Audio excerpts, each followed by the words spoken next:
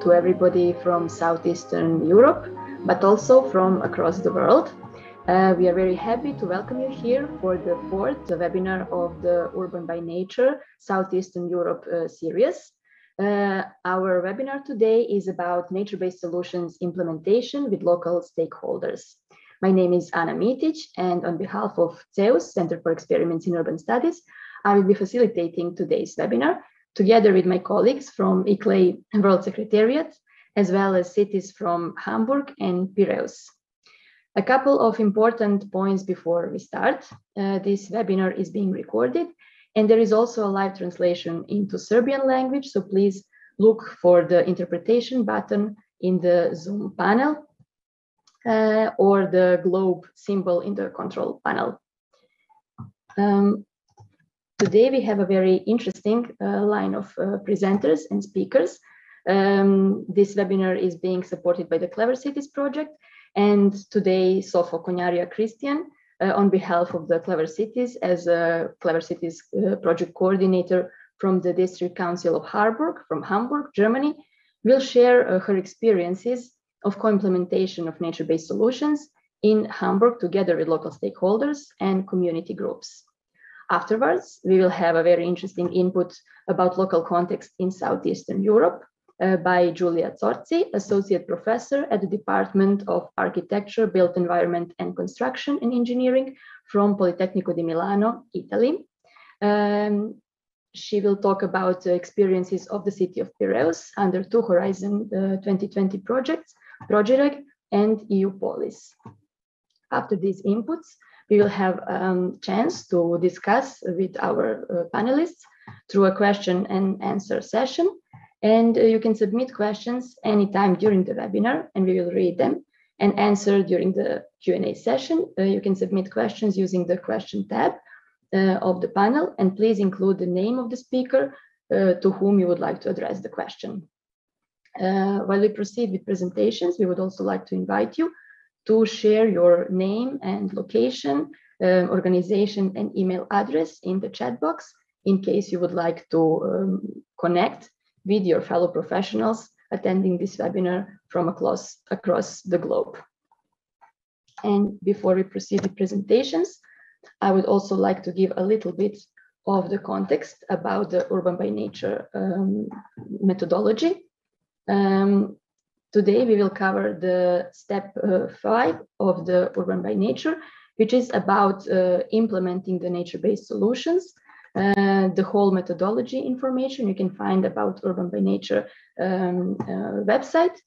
And I am now very glad to invite Sofo to share her presentation and tell us more about the experiences of implementation of nature-based solutions in the city of Hamburg. Sofo, please share your presentation with us. Perfect. Thank you, Anna. I think I don't have the rights as long as you're sharing your screen. I stopped sharing the screen. Okay, so I'm going to try right now.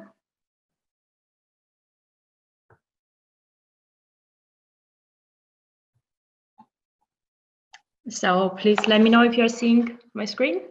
Yes, it's perfect. Perfect. So hello, my name is Sofo Konjaria Christian, and I am the Clever Cities project coordinator at the District Council of Hamburg, as Anna already said. Today I will be presenting the Clever Cities project implementations in Hamburg with the selected case studies that focus on the one hand on strong co-creation processes, and on the other rather technical NBS implementations that we have had and our approaches there. So firstly, I want to give you a short overview of the location of our project area in Hamburg and the thematic focuses that we have in our city. So first of all, as you can see, the project area lies in the southwestern part of Hamburg, in the district of Harburg, and more specifically, it's called like Neugraben-Fischbeck. It is nested between the two nature sanctuaries that you're going to see on the close-up map just right now. So the size of the settlement is growing. You can see the red markings around the project area. So that's the current project settlement. And then we have yellow markings on the north for the Vogelkamp Neugraben and on the west side, which is Fischbecker Rethen and Fischbecker Heidruck. So the project area is significantly growing, and so we have to accommodate these needs that are in place there. So 29% of the district amounts to unurbanized, one could say, because it's enlocked between the two nature sanctuaries from the north and from the south. In this enlargement of this project area, the goal that was set by the developer is to live close to and with nature, and that's the lifestyle that's promoted, which stands very close to obviously what we do in Clever.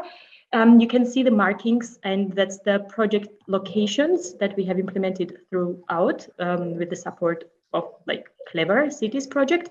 There are 20 project NBSs that have been implemented through us. So there is population growth, no wonder, because of this new settlements that I've mentioned. There is increase from approximately 26,000 to 30,000, and this trend of growing is expected to continue in the new development areas. The growth puts obviously pressure on the social infrastructure and the green places due to the new built-up area, and there is also a state highway in the middle, which is crossing by the project area, which is sort of a natural barrier, and one could think about it that way, aggravating even more the accessibility of problems to the natural environments, to the nature sanctuaries. Clever tries to build overall on the stepping stone approach, sort of to establish the links through the measures that you saw to the neighboring nature sanctuaries, but also among one another. Also, additional component is like demographics. We have big migration background in our project area, and most people come from like Poland, Russia, Kazakhstan, Turkey. Not most, but as you can see, the city average is like 34, and it's quite high in there.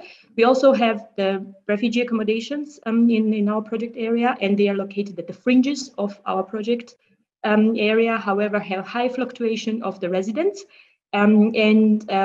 Obviously, because of the changing and fluctuating residency in these accommodations, we had to have really targeted approaches, so to really catch up everyone and bring them on board. Overall, there is high percentage of households as well with children. And lastly, a few words about the income level.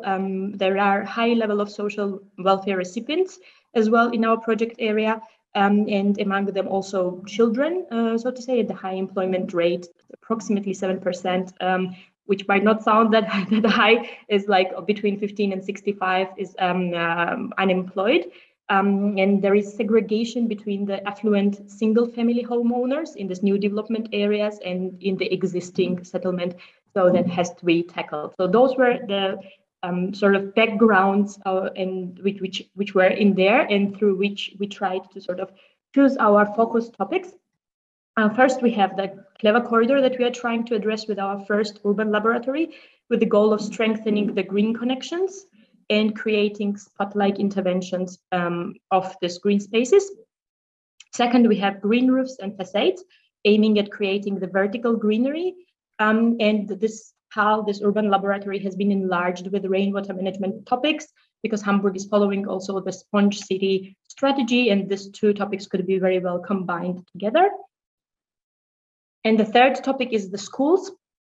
Schoolyard redesign, it's called schools, but most importantly, there is the educational aspects of NBSs that are put in forefront in this CAL, especially with COVID. We have really enlarged the understanding of this CAL and went beyond the schools itself.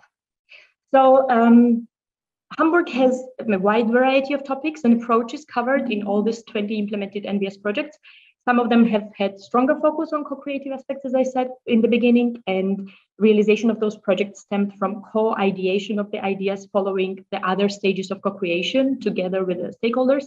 Here, the central actors were mostly citizens and the local organizations, and the goal was their empowerment, so that they would potentially then overtake the ownership over those projects later on. So we tried to build on the local knowledge of those people and co-implement with the expert guidance, because obviously you still need them. There are other projects that have more rather technical nature with a relatively low co-creation. There was always a certain degree of participation, even in those projects in place, in the form of at least informing However, we try to go beyond that of like informing and to include at least certain few co-creation elements along the path of project development wherever it was possible. So Sofo, apologies for interruption. The interpreters asked if you could speak a little bit slower, please. Okay. Apologies. I apologize. The processes were mostly led here by experts, but even those close cases, Clever tried to foster like interesting governance collaborations between different stakeholders. So the overall educational aspects were the primary focus of the school redesign, as said, and they were also integral element of all the other projects. We tried it through the guided workshops involving in plant choices, to involve the people in the plant choices, or have like expert-led discussions, creating some type of manuals which will stay even beyond the project. So it was not only in the schools that we tried to raise awareness about the NBS and the environmental stewardship, but almost everywhere as much as we could.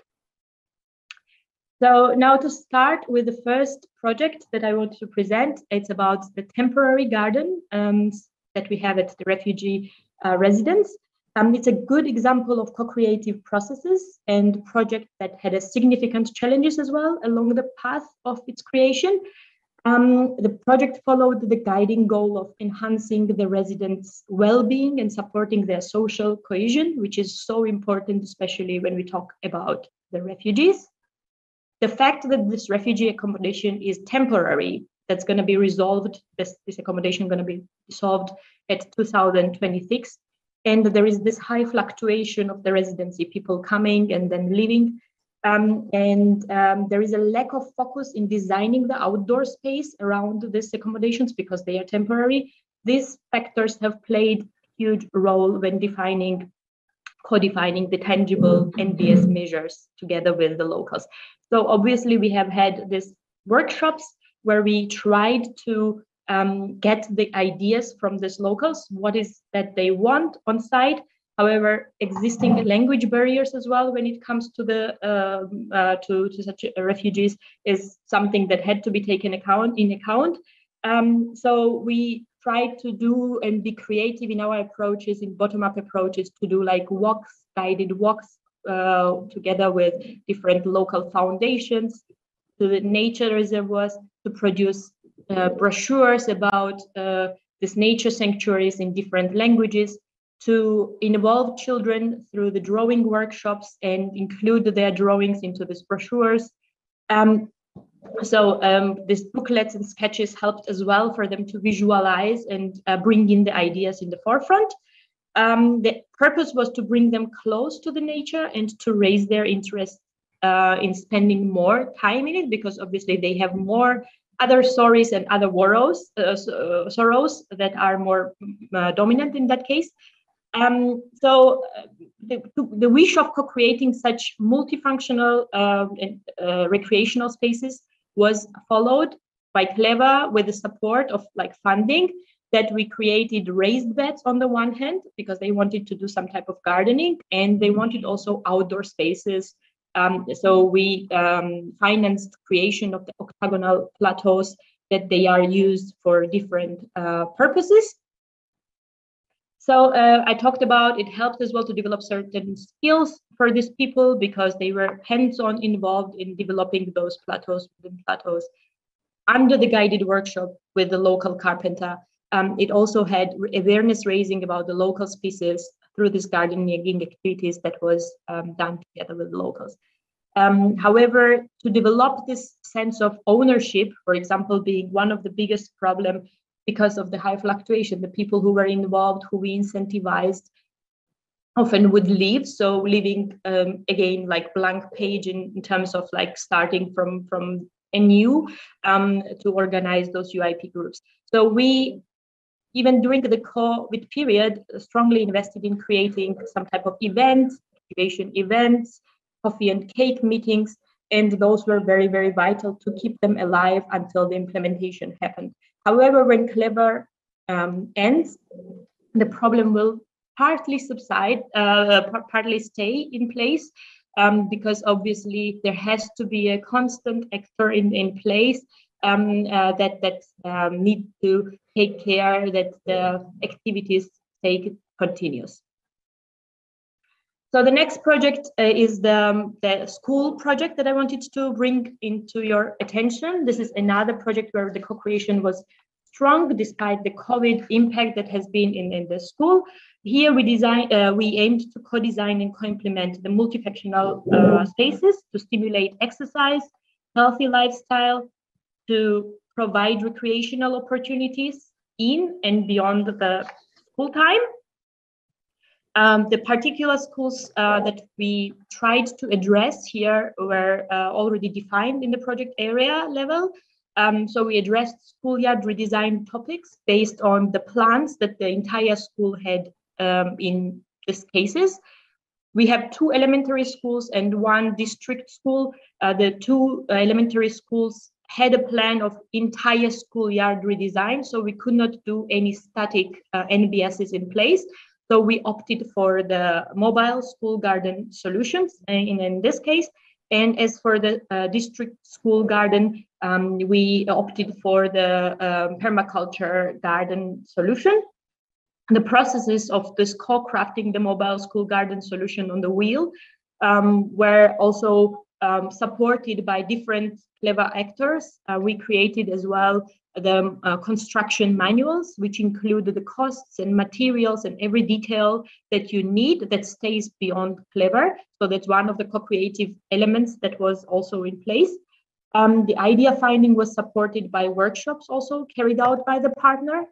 Here I wanted to show that. So there were workshops together with pupils where the sketches and the ideas for their schoolyards were developed. There was presentations and meetings with the parents' unions because they also co-funded. So the clever thought of always finding the local actors that's gonna have an intrinsic interest and stay on board was in this case through such parents' unions.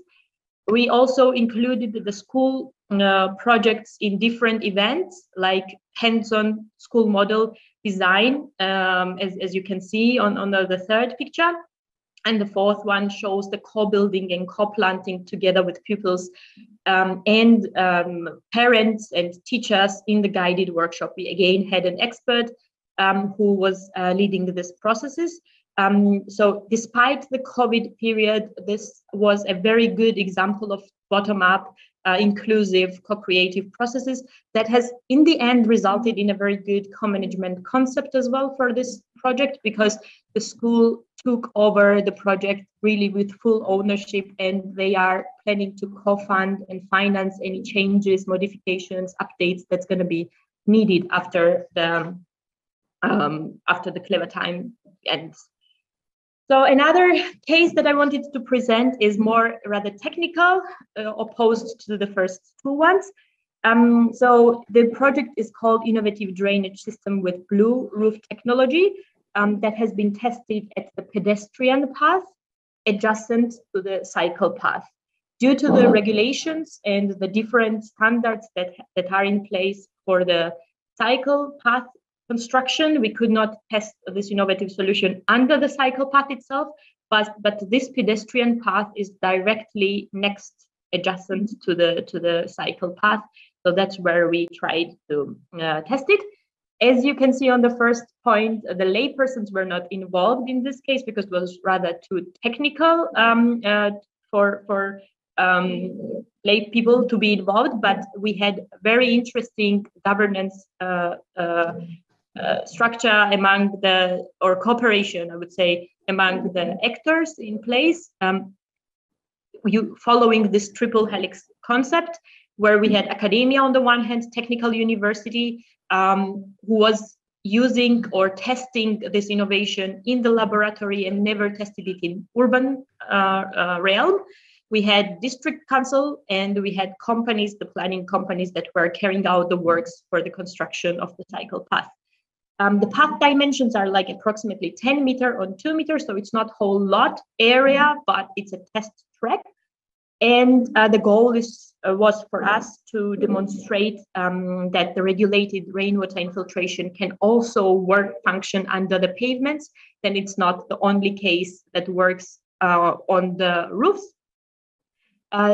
Small details about the system. It consists of converted green roof elements, and as told, intends to demonstrate that the same system that works on the roof can work on the pavement as well. Its composition of the optimal infiltration is being determined with 3 test areas that we have. The first one using the blue roof technology through the meander boxes. The second one, the meander boxes with further perforations that has been done manually through the technical university. And then there is control segment, third one, which doesn't have any interventions.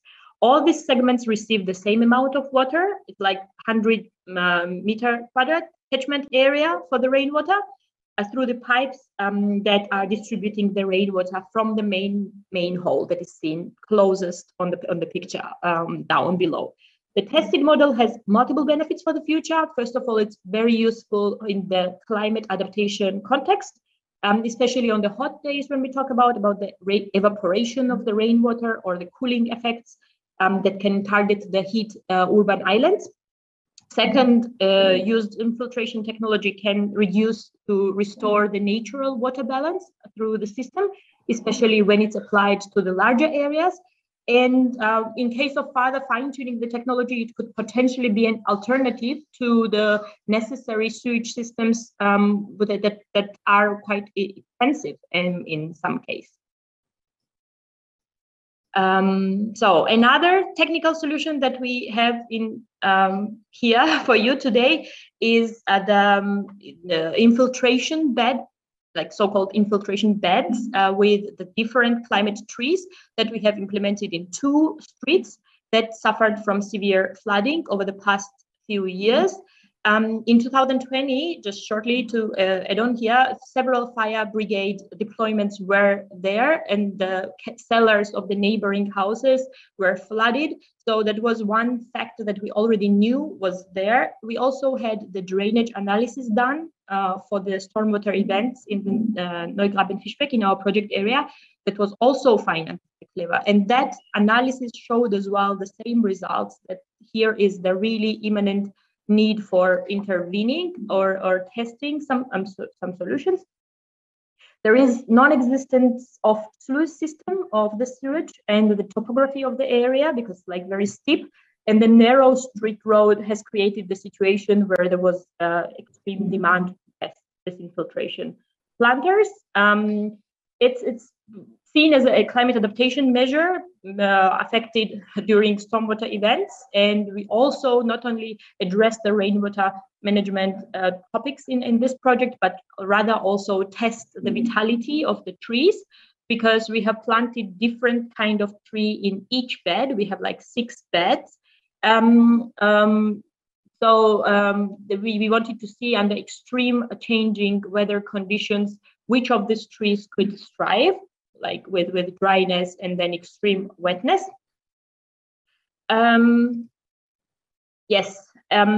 Interesting thing is that here, obviously the citizens could not be as well, lay people could not be involved directly at the design or implementation stage, because it's rather technical and had to be taken into account all the street construction regulations in place.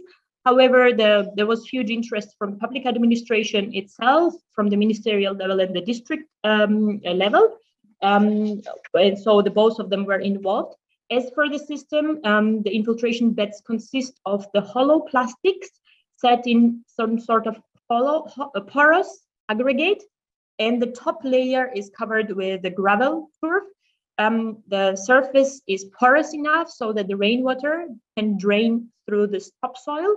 During stormwater events, the rainwater then usually flips through the hollow air and through the chambers.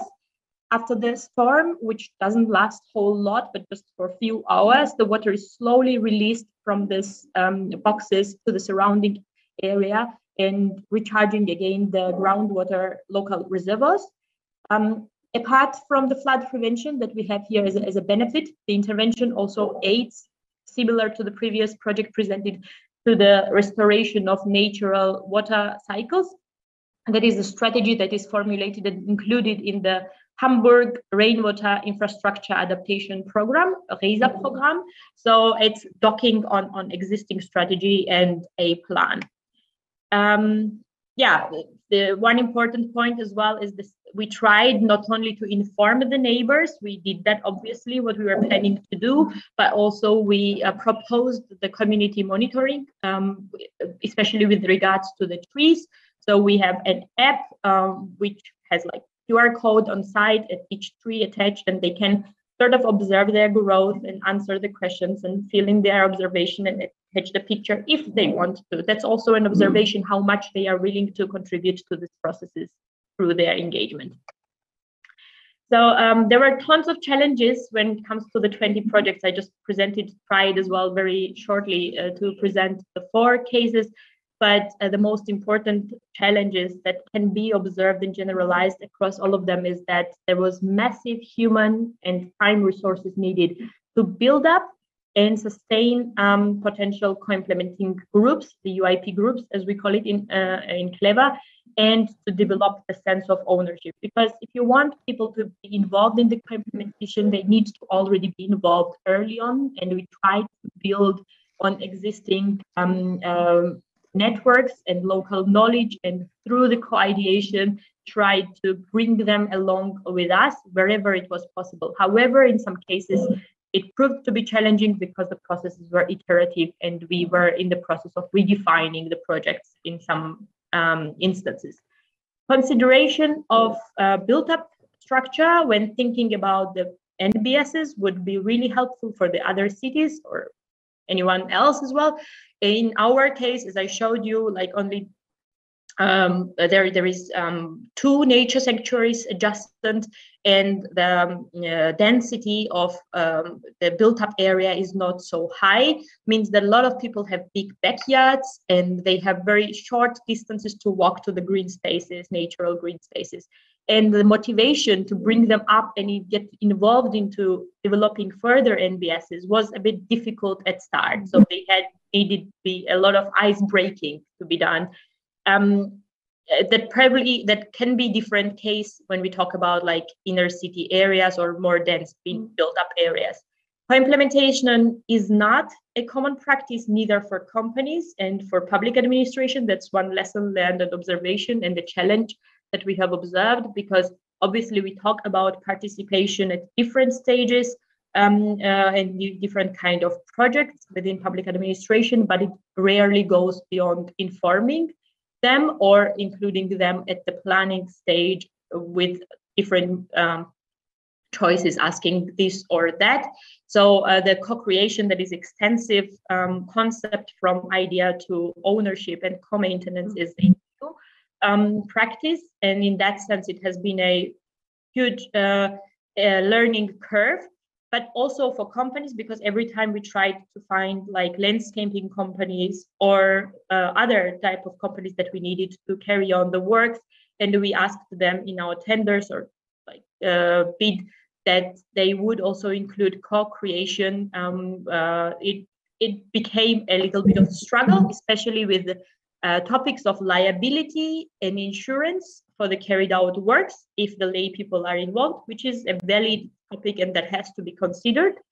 Downstreaming the financing for certain kind of NBSs is also a problem. There is in public administrations very rigid structures and regulations for what the district gets. For example, a financing from the ministerial level, qualification of the typical greenery, as we call it, like for example, street side green stripes.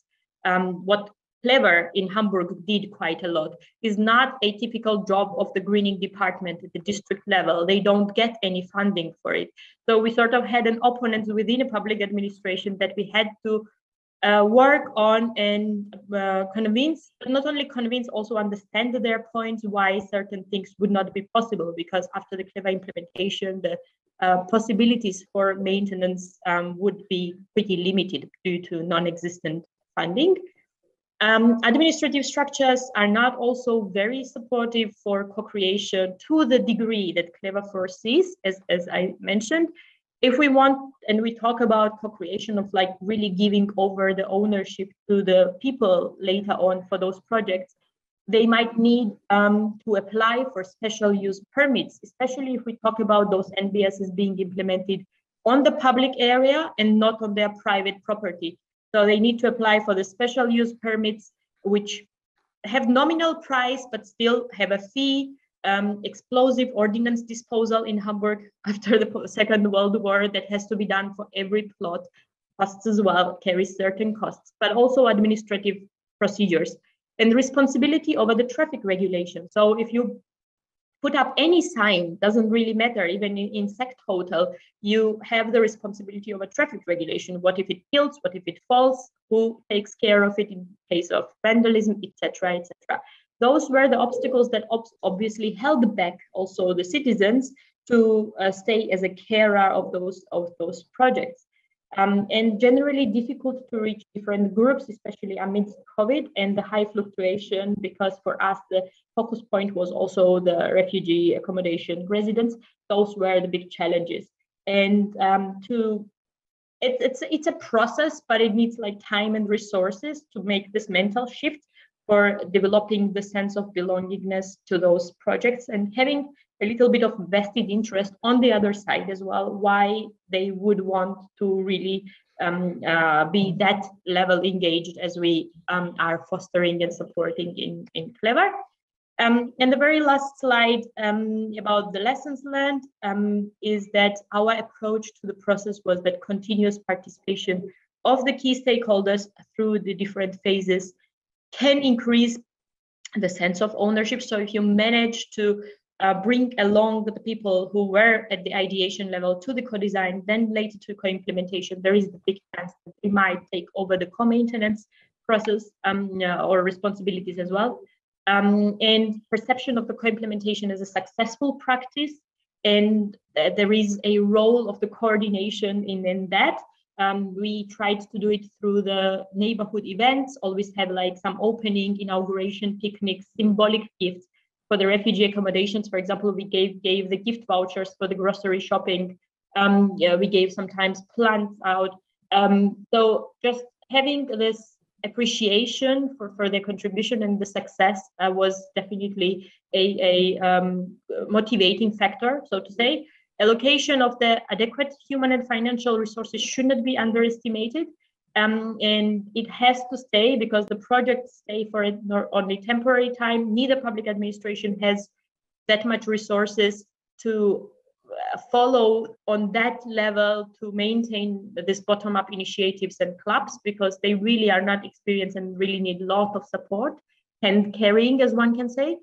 And obviously on the public administration end, there is the need to ease the bureaucratic procedures in order to foster such co-implementation practices. In our case, for example, we tried to remove, for example, this costs related to the explosive disposal ordinance, so that people, for example, would not have to pay it on their own.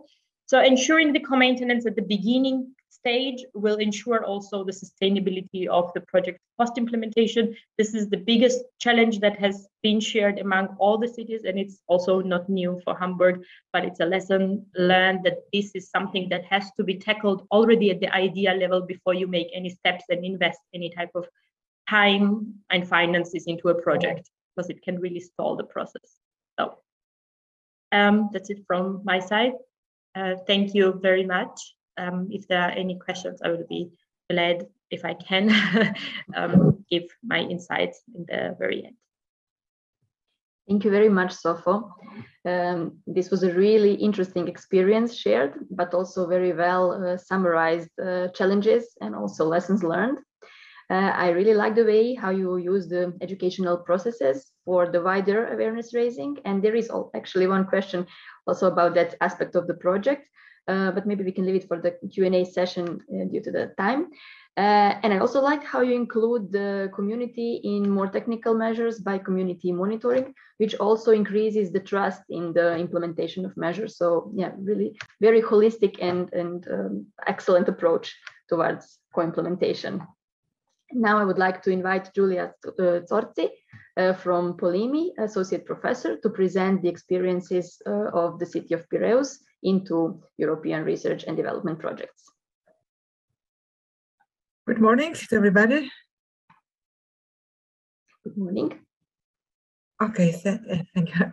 I mean, I think it was very interesting what we heard about the Clever Cities project from Sofia. I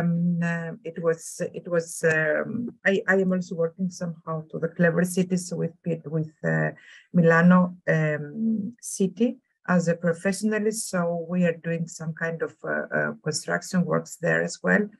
By myself, as you said, I am associate professor at the Department of Architecture, Built Environment and Construction Engineering, Politecnico di Milano. But I'm going to present you Piraeus project, proGIreg project, in Piraeus project, the projects proGIreg that I'm mainly working in, but also euPOLIS project. I mean, I'm start working there now, so it's not. I mean, mainly I'm working on proGIreg, but I will present what. Since I am working as a project manager of Piraeus for a proGIreg project. Okay, so proGIreg is a project with where participating 8 cities, 34 partners, and for 8 where we are applying to 8 different natural-based solutions. So proGIreg is a post-industrial regeneration city. That's how also Piraeus is included. And we have the front-runner cities where they have the living clubs together with the local citizens, research institution, business, and NGOs. And we have also the follower cities replicated, where they're replicated the natural-based solutions, where Piraeus is one of the follower cities. And of course, one of the main issues is to spread the awareness of the potential of the natural-based solutions. Here we see an overview of the project, where you can see the front-runner cities, Dortmund, Zagreb, and Turin, and also where is the Chinese city, while the Cluj-Napoca, Zenica, Piraeus, and Cascais are the follower cities. We have also among our partners, CNR, that is one of the biggest research institute in Italy, and of course, our coordinator is Aachen University. And of course, ICLEI is the local government on sustainability that thank you very much for hosting us also today. So going from this slide, were just short overview of the project. So all the cities we are working together, and somehow the front-runner cities are the cities that they're having the living labs, where the following cities are watching or following the front-runner cities and try to implement some of the NBS that the front-runner cities are applying. So I am going to focus today for Piraeus, as I told you, and Piraeus actually is mainly connected for one of the front-runner cities, Turin city, and we are following mainly that example. So you can see here from the top of the city, you can see very few green spaces. Most of you know Piraeus is a city that when you're going holidays in the Greek islands, you can take the boats from there. But the green spaces are really very few. The different natural-based solutions that we are implemented in the whole proGIreg project are here: laser activities and clean energy on former landfills, community-based in urban farming and garden, green walls and roofs, local environmental compensation process, neurogeneration soil, aquaponics, accessible green corridor, and pollinator biodiversity. Here, the roadmap that we're following, I mean, all the front runner cities, and we also follow cities as well.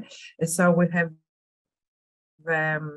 there is also, this is the main process, how to involve the stakeholders and how to produce a feasible and ready to use urban planning and design proposal.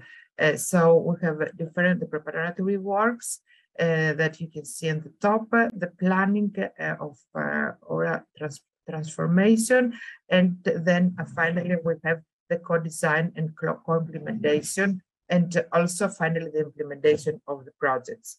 I'm not going to go very far on that in very detail, but this is the scheme that we are following actually as a follower city, but also the front runner cities.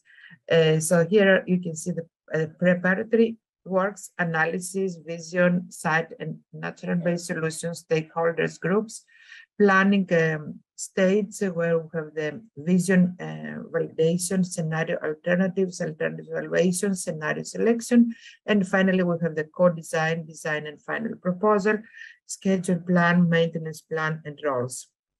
So here we can see the area of Piraeus. So I mean, Attica or Athens web has a lot. Piraeus is connected somehow with the Athens. There is no any separation between the two cities, let's tell. But I mean, there are cities on the way, but they're connected the one to the other, and they're connected also with metro, with with highways, and it used to be connected also with tram, but the tram now is not working. So Piraeus Road that we are going to speak about is one of the tram line that has been stopped working since 60 years. So here we have the spatial analysis of the city of Piraeus. And where you can see also the analysis of population, the analysis of urban uses of the city, and here on the left map you can see where is the blue and the green. You can see how small are the green spaces actually, with a different color. Going through that, there are 4 or 5 different districts of Piraeus municipality, and we focused in the 2 parts that because we start thinking about the green corridors. So we thought about the green corridors and the blue-green infrastructures, how we can implement in Piraeus. So the one is with the yellow and red here. And we worked finally in the Piraeus Road, so was the old railway, and the other one is here that was the river Kifissos River, that is one of the ancient rivers in Athens that now unfortunately is covered by highway, but underneath you can also still see the water. So it was our initial thoughts how we can also do something there. We didn't go through there because it was a really, really big project and it was not easy to work as a follower city on that. So we worked mainly in Piraeus Road. We went in the area and we have traced here the different schools that there are in the area since we start working with schools while during the COVID pandemic. Before we were not thinking so much. During the COVID pandemic that everything was closed, we thought how we changed a little bit our initial thoughts and we thought how we can work with the schools. So we start looking about the different consolidations, different questionnaires and workshops in the Piraeus Road. What are the problems, how we can solve them. And as you can see here, it was the old train line here that you can see the tracing of the train line. We started thinking about different case studies. I mean, also in Berlin is the Natura Park Sudeberg, that was an inspiration for us. The highlight in New York was an inspiration for us. So all the strain lines finally as how can be solved in the different case studies, how this linear alignments. So in this case, as you can see, some of part of the street has been covered by of the traces of the former rails has been covered, and some part has been left visible.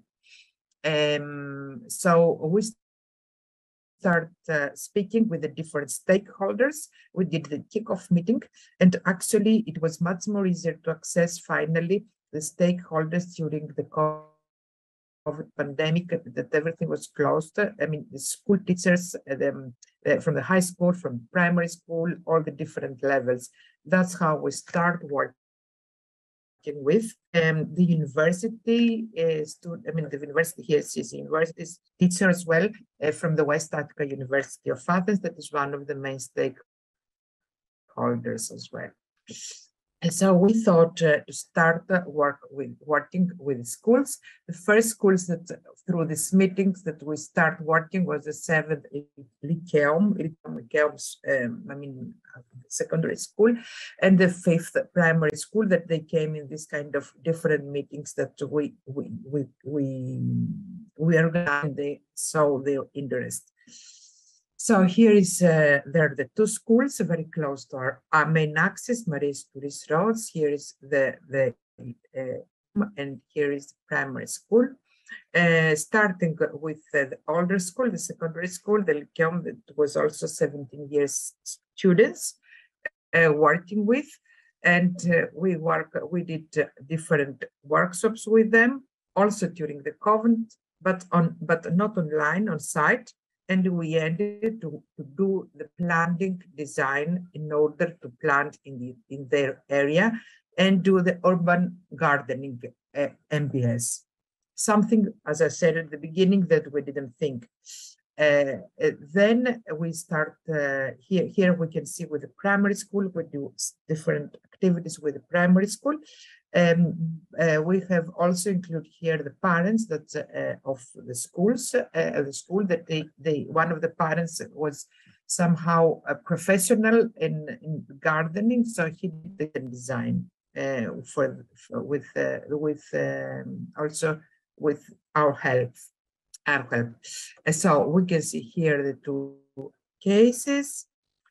Here is we start speaking with the high school, the secondary school.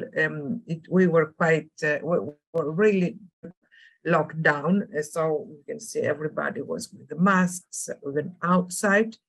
And actually, the students that we have been involved were 17 years old students, and this is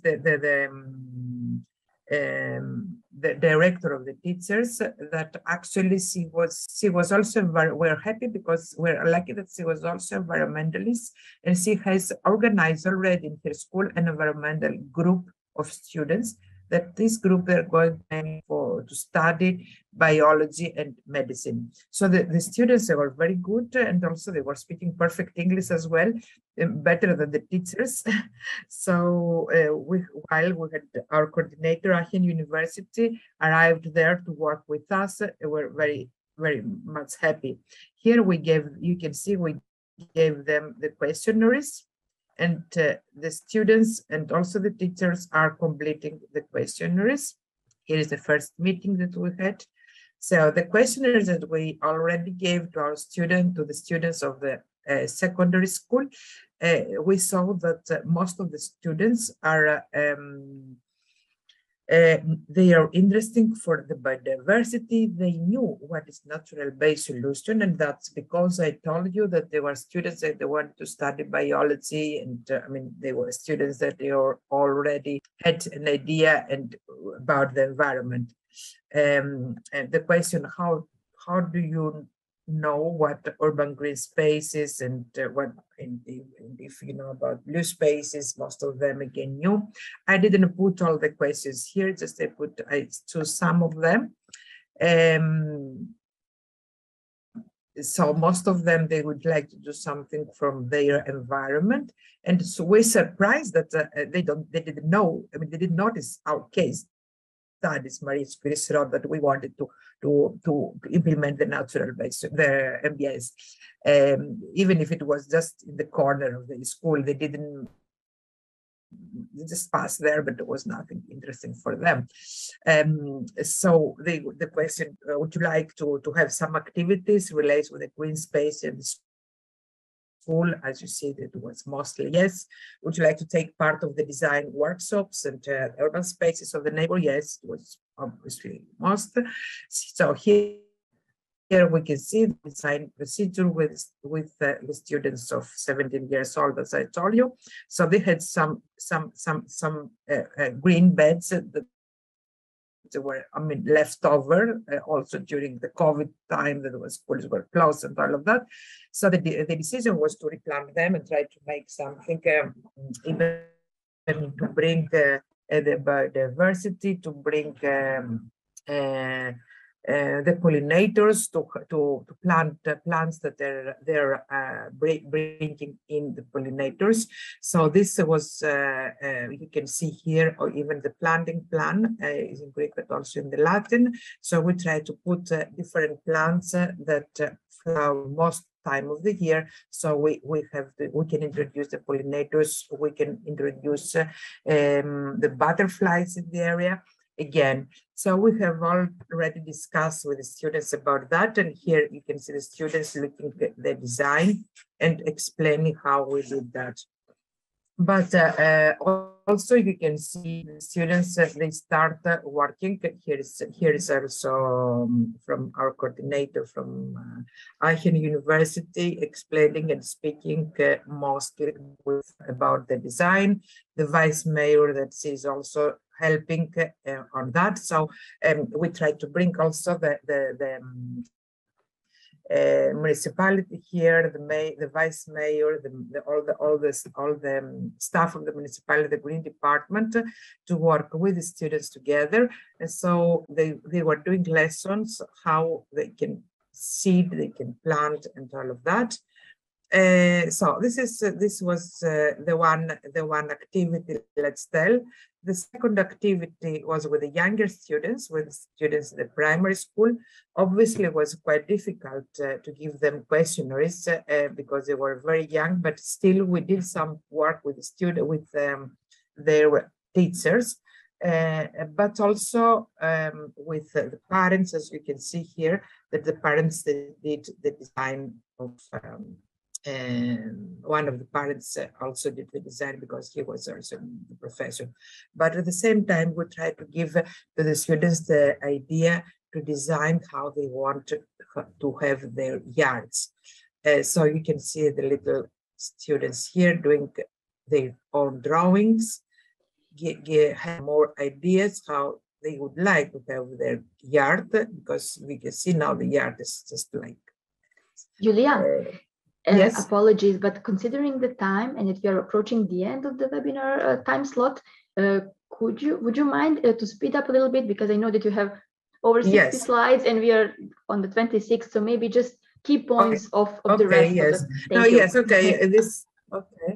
Okay. So you can see here about the students' drawings that bringing speaking about them already about the butterflies, about diversity. So they want the school with the flowers. So this was very important for us to explain drawing evidence.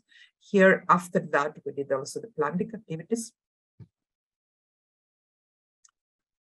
All together, doing the planting.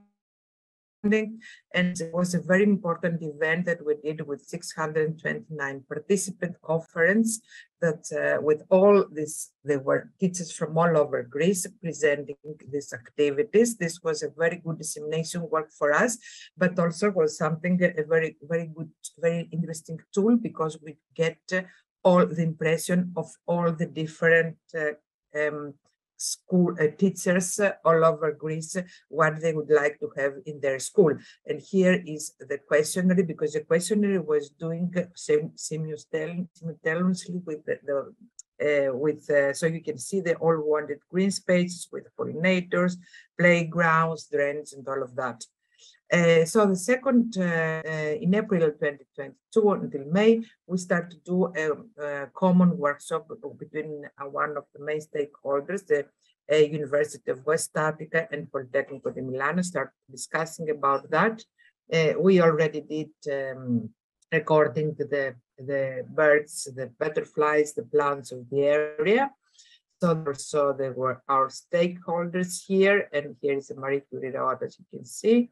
We did this workshop, so the University of West Attica, they went to the sea to see the area, and they were explaining to the Polytechnical students how they use the area. We did videos and all of that, and they try to work together. Have a very important also external lecturers, as also Catherine Moore, that is a professor from landscape architecture and ex-IFLA president. So here are some pictures of the students of Politecnico presenting.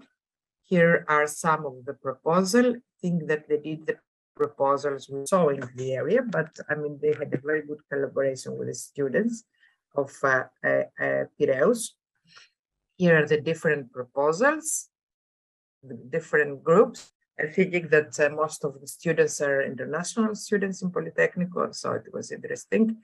And so then they start presenting, we make a big, let's tell, celebration in these two primary schools that actually are located along the axis of Maria Curie. It's the 5th and the 7th primary school. So here you can see that the teachers are drawing flowers, the students are planting, but the most important thing is that we exhibited the design of our students in Politecnico and West Attica University, and the little students, they went there, they're discussing, even with my PhD students here in English. They were students that they are immigrant students, minorities, that they would like really to understand how is and this was actually one of the most important issues that came out also for the end, I mean, the outcome that finally with this kind of activities, even the little students can understand and can be more sensitive to understand how the design it works in their area. So you can see also the students in the university and the primary school, they did also models of their school, and you can see here there are something collecting the water here and watering the air, also photovoltaic system. And here you can see all the butterflies and the colorful that they are designing. Here is all the designs that the students with the questionnaires that we gave to them. And it was a very important thing that the teachers of the area, they understand very well the project and start to explain to the students what is the project, and they did all the theme. The theme of this day was about proGIreg.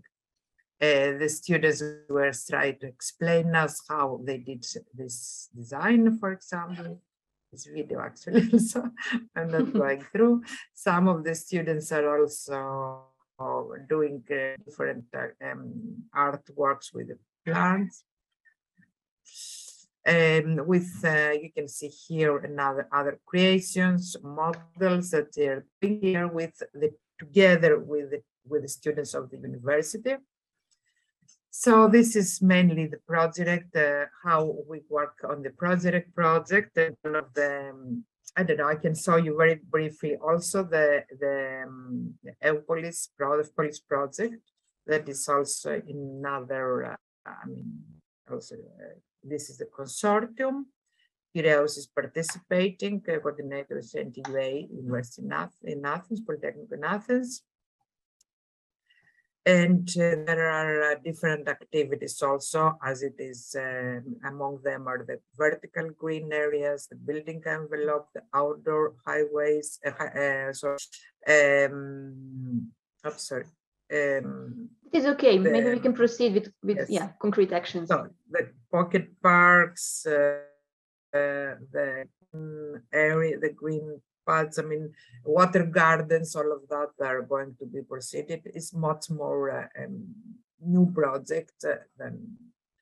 So I'm just showing some of the areas, the botanical garden they want to do in the area, and there's all the temperature measurements and all of that.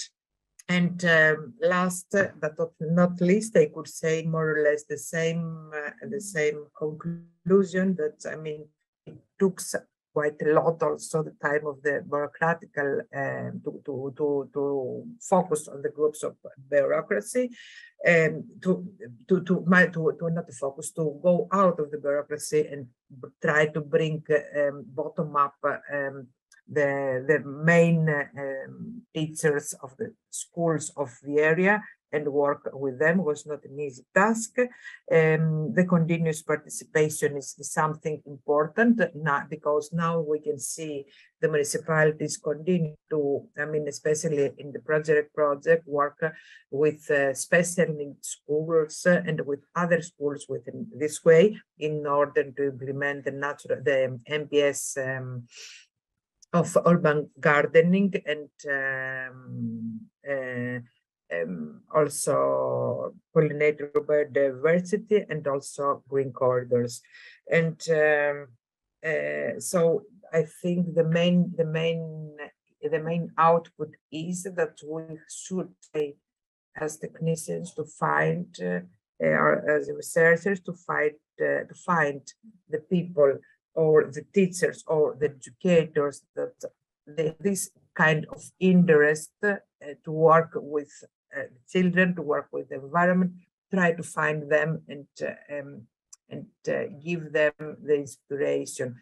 And from that time, I think they can work by themselves. I mean, even we were lucky. I mean, the two last examples that I saw you in proGIreg, the directors of the schools, they were so happy to work. They also to speak about it to everybody, and not only to the students but also to the municipality. So this makes also other schools to like to be included in the project. Thank you very much. Thank you very much, Julia. I think that you managed to really illustrate the impressive atmosphere around the co-creation of nature-based solutions via the presentation. And also, I would notice that there were several major achievements in your work with the Piraeus team. One is the very high political support of the vice mayor. The second one would be that you managed to engage older teenagers, which, okay, are interested in environmental issues, but still they were quite interested to contribute and actually get involved. And the third is the interest of other teachers across Greece. I think almost 630 teachers interested in the topic are really impressive. Now we have a little bit of time for questions and answers. There is one question in the question tab, which was directed towards Sofo, but I think it can be replied by both panelists. The question was about the CAL3 and the mobile school gardens. How did you get the parents to co-fund? And is a school yard accessible to everyone? So I think we can just address a little bit the co-funding topic and the accessibility topic when we intervene in the school area. Perfect, thank you. I just saw it during the second presentation, which was very interesting. So I decided to wait upon it and not to answer directly in the chat. I think I might have not gone into the depth of saying that it was not like parents who paid their own money, that we presented the project to the parents' union. And the parents' union in the schools, in the elementary schools where we did this mobile school garden projects in each of them, have funds like 5,000 euro approximately per year. So they are free, together with the school administration, to sort of use that money for whatever project they want to. And because Clever is building on that idea that we don't want to only like put projects to like from our proposal to them and with our financing, but rather having a more like joint vision, joint wish from both sides, which is a good foundation for future care of those projects. Because if you also financially contribute to it, you're more like bound. Of course, the emotional part is the stronger focus, but I think that's also something that really proved to be motivational for the. So we always asked for if there were opportunities from the partners to obviously contribute with their own funds. We have to also consider the context in mind. Will be very brief. The schools will be redesigned in the upcoming years. It's not from one day to another. Means that the old building is going to be turned down, and then the entire schoolyard will be digged, and it won't be pleasing environment for the school children to come to for the coming months. And parents are obviously always having the best interest of their kids in mind, together with the schools administration. So having such mobile school garden, having this contact with the daily nature, including it in different classes, even though they are very small, and it would also give them flexibility to roll these gardens with wheels from one location to another. So if it could not be kept in one place, they will roll it outside of the schoolyard, wherever they are temporarily. That idea was very interesting for those school parents as well. So when we proposed the idea as opposed to the permanent school garden, which was initially in the clever contract sort of envisioned, they thought that it was a very good contra proposal. And then obviously that was just left to them, and then the view and the looks was co-defined together with the involvement of themselves. Now, about the accessibility in Hamburg, public schools are accessible after the school time for everyone. So that's a very good thing as well for the people living around. They can use the play facilities and etc., which is located on the school premises, schoolyard premises. So general public can access it after the school time period. Obviously, that can bring another challenges. It's a good thing, but bad thing at the same time. You can have problems of vandalism, people removing some plants, taking etc. But I think because we talk about also the locations of the schools are like in a more like old village center area, like more outskirts of those of the project area. People know each other. Most of these children as well maybe live close by. So you have to take these things into consideration when planning all those things and project, and have also carer, as we had in our school project cases, school teachers which were dedicated and having an interest sort of through the house meister, like house carer of the building, to take care even during the holiday season, so to sort of to water it, etc.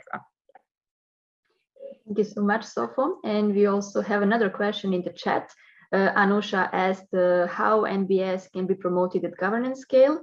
And Alexandra Malushev from Mixer Association, which is also a euPOLIS partner from Belgrade, underlined that it is a very good point because we need to establish synergies between bottom-up and top-down approaches. So maybe Julia can reflect, and then Sofo, if possible.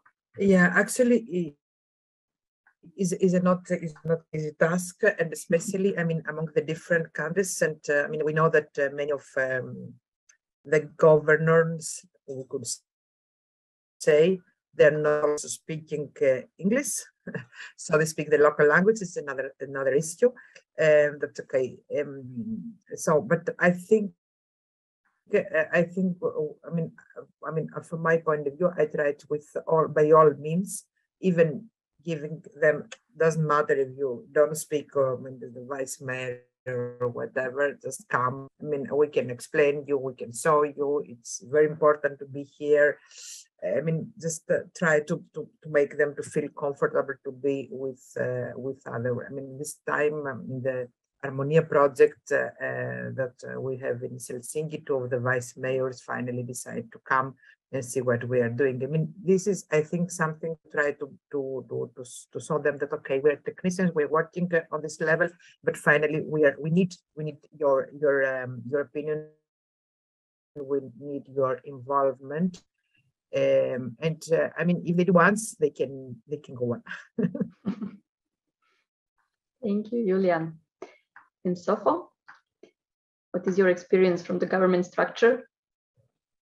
Yes, it's a very complex question, and to be very brief, I would not say that 100% it's something that has been resolved. I think what Clever and such research projects try is to sort of test new approaches, tools, methods, and introduce them, even if it at first can be very difficult and can have really big opposing, because as I talked about, there are different layers, administrative and then ministerial and interdepartmental, then there are other institutions, and then there are lay people. And what we tried, at least sometimes it was as harsh as arguments that we have to do it. The project foresees co-creation, sort of to say. And I think in the process to show meaning that it is not actually anything that can create extra burden or problems for them, because it was coordinated through us as well. We have to say that the burden of coordination and this direct link has been taken from them via us. So that's why I also had in the lessons learned that this has to be considered, that there is a need for someone, local actor, who does this governance, scale, coordination type of work, and that needs a lot of personal and financial resources to carry the people who are not familiar with it, with the specialized experts who have a lot on their hand. So that is quite a struggle, but also what I can say as well, what we tried is having job fixes, for example, interdepartmental. Not that they always participated, that there was periods where only few departments came, some other did not come, but keeping the loop of communication and informing them, oh, now we're doing this, and now the next step is going to be that. So the more you repeat the process, the more you try to explain what the Clever vision is. It might take 20 times to explain what is the co-creation or what is the benefit out of it. It might still not be enough, but it already at least breaks the ice in terms of like knowing at least the concept first to start with. Second, some people might take it, some people might like it so much so that they might try it in their projects independent. So I think the correct communication loop of like trying to have as many diverse channels as possible. Also having the web page and doing the news bits. Even organizations and the third party organizations are clicking on it, sending this with small newsletter or in the email, which is not associated to this news, again, showing this a little success stories, meaning this inauguration, events, attendance, people being happy. So that always pays back and speaks more than the word. So I think there is no one remedy or cue that can resolve this bottom-up, top-down approach. There are struggles on the local side with people as well. I just right now concentrated with administration, not that much having practice or experience working with lay people, but there is vice versa as well, a lot of prejudices from people as well of working with public and thinking that anything that goes beyond their private property is not their responsibility, it's only the city. But we want co-created and co-managed spaces, means that there has to be a shift from their side as well, that you can be also carer of this public space. And I think that only can happen through trying, and maybe on the 10th time or 20th, it's gonna be a set practice, but first times it's always a learning curve. Thank you very much, so for very good points. I would not add anything more to that. And considering that we are over time already, I would just quickly wrap up with several announcements. The first one is about our next and the last webinar in our UrbanByNature South Eastern Europe series.